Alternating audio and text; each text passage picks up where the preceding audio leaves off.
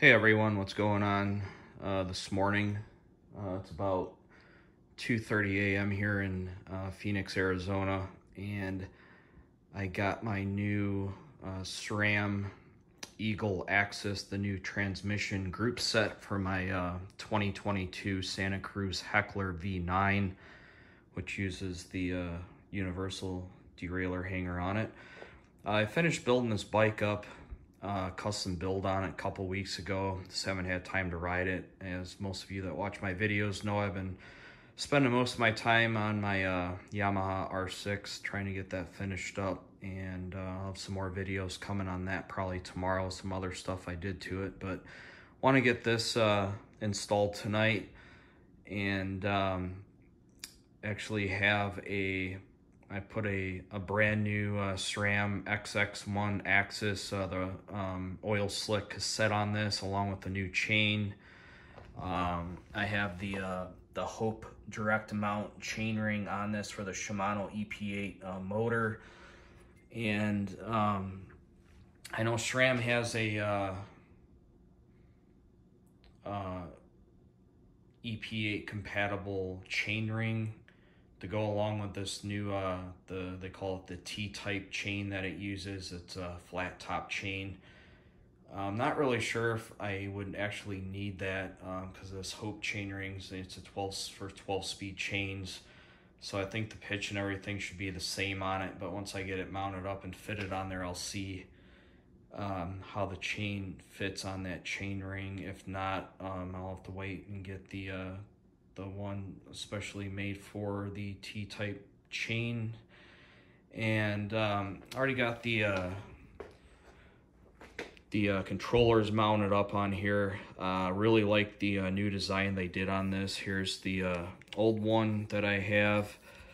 I upgraded to the more ergonomic paddle on mine on this, so I have the new Hope Tech 4 V4 brakes on this bike, and it has the shift mount adapter on it right here. This only came with this one style clamp. I know they do have another clamp style that will work for this, but I haven't been able to find it in stock anywhere yet to buy it. So this is still really new, so a lot of the stuff isn't in stock yet. Mostly just seems like group sets and the cassettes and the chains. So wait a little bit. The way I have this set up now, it's a little bit too far to the right-hand side for how I like my hand positioning on the grips. So basically with my hand right here, it just seems like it might hit it a little bit. I did move the brake over a little bit, but I feel like the lever is a little bit too far over for like where I like it. So I'll just have to play around with this. Maybe if I flip this clamp around, maybe to have it angle the other way, but I'm not really sure. But basically all you do is loosen this T25 Torx here, and that'll allow this to move up and down. And then the clamp around this, the pod goes in here, then allows you to rotate this up and down, and then you can also change the buttons on this too. So I like the 2 buttons. It's a lot more ergonomic, I think, on this. So the group set I got was the XO. It's the cheapest one they had, $1,600 USD on that. Since this is an e-bike, they recommend the XX version or the XO to use on e-bikes. And I'm going to go over some weights on some of the previous axis stuff, and then on this new Eagle, the transmission.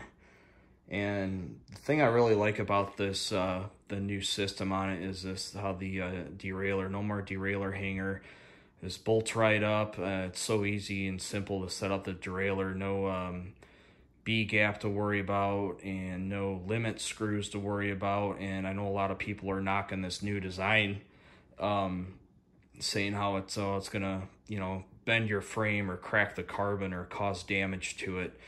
And a lot of the reviews I've been reading and videos I've watched on YouTube, I mean, it takes a huge amount of force to even damage that derailleur, and the derailleur broke before it even caused any damage to the frame or anything like that. So I mean, you're really gonna have to to hit it off something hard to damage it. And this whole new derailleur, it's all rebuildable. You can replace the cage on it, all these other things it has on it. So got the scale set up over here, different previous chains, derailleur. So here's the new derailleur right here. So see how it mounts up onto the frame if you have the UDH for it. Another thing that's really cool is you can just push or twist the cage around like backwards, and it pops out from down here at the bottom. So it's another really easy part if you need to replace it or bend something down there.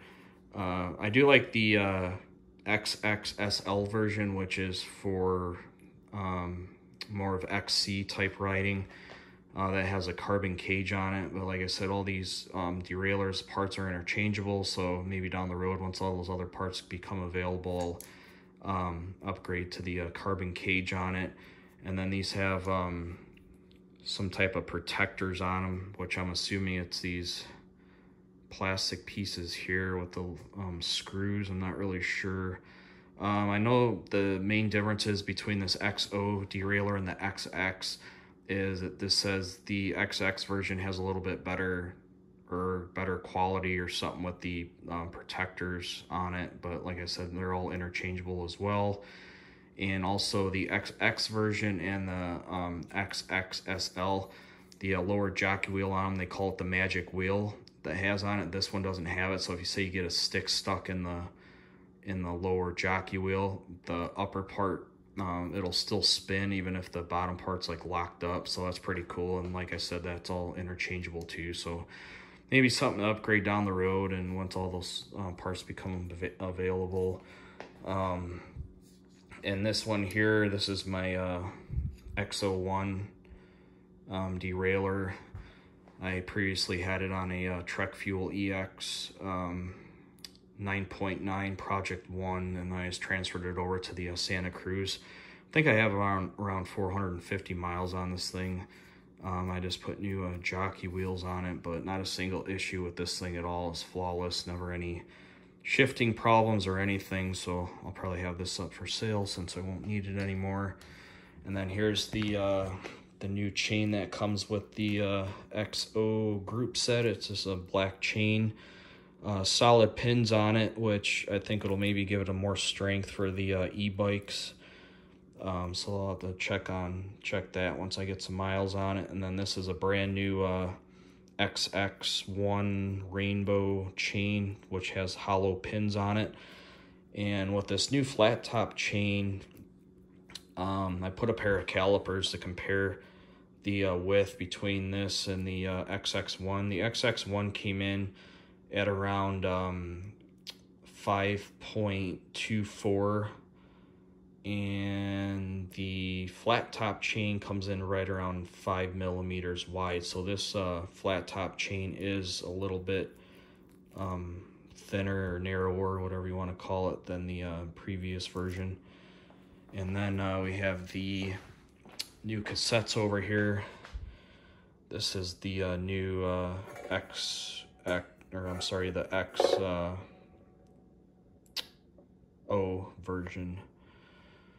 And you can see the way they did this is, I believe these gray pieces here, this is all one piece, or the X dome they call it. And then this cog here and this one here are both steel. And then they still do the aluminum on the 52 tooth cog up here. And the way it's, I don't know if you can see it, it's all pin different on the back.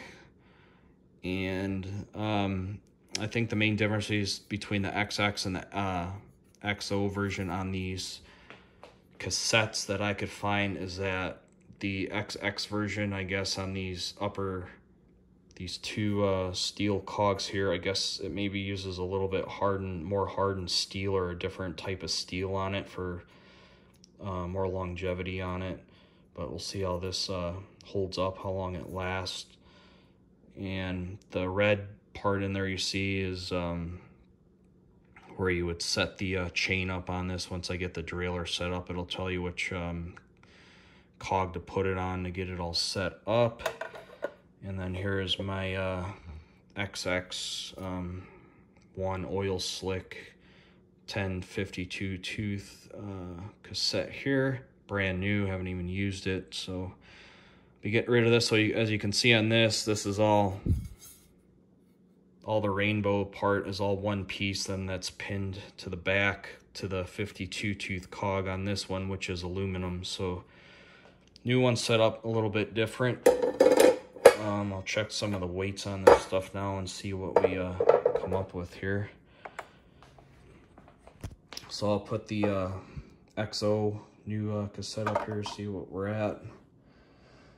So we're right around 381, 382 grams on this. And let's go to the XX1. So 371 on the previous version. So yeah, about 11, 12 gram difference. I'm not super big on trying to save weight or anything, since this e-bike's already like 50, 51 pounds, I think. So I know these whole new transmission systems, they said, are already going to be a little bit heavier than the previous generation or previous versions on it. So let's go with the new XO derailleur here and see what we come up with. So we're at about 430 grams on the XO derailleur here. I'm going to go to the XO1, see what we come up with. Oops. All right, so this one, yeah, we're about 399 grams on this one, 398. So of course, well, this still has the battery in it, and the other one does not have the battery installed in it yet. So I guess add a little bit more. Let me go grab the battery real quick and I'll throw it on the scale and see what it comes up to here. Sorry about that. I can try and get it out one-handed here. Give me just a second to get this battery out. Hold on. All right, now we got the battery.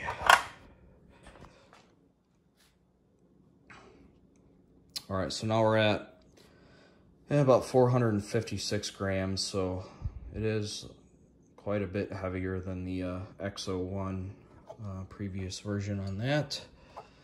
And let's go with the chains now. I already have the new flat top chain, the links cut out of it to where I need the correct length on it. It tells you all that in the setup. It's a pretty cool link you can go to, put in what bike you have, what year it is, what size frame you have, and it'll give you all the specs on what you need to cut the chain to and how to get the derailleur set up and everything else. So that's pretty sweet. All right. So we're about 273 grams on that flat top chain. And I have a feeling the XX1 chain is going to be quite a bit lighter since it's all hollow pins.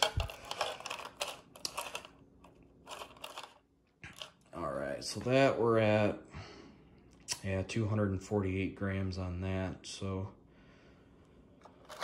248 on that. Go back and check that just to see here.